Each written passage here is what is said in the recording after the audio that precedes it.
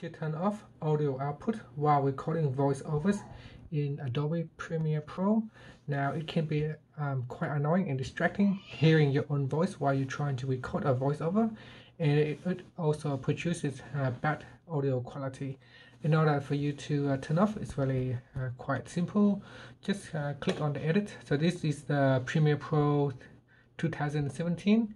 So click on edit at the top, and then click on preferences, then click on audio.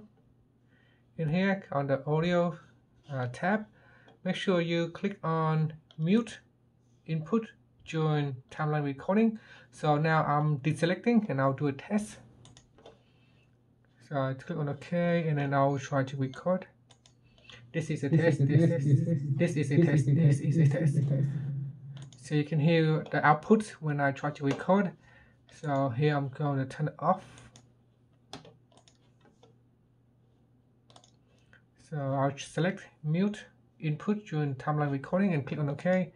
This time when I try to record, it will not produce an output. This is a test, this is a test, this is a test. And that's it. That's what you can do. Thank you so much for watching this video. Please subscribe to my channel for more videos.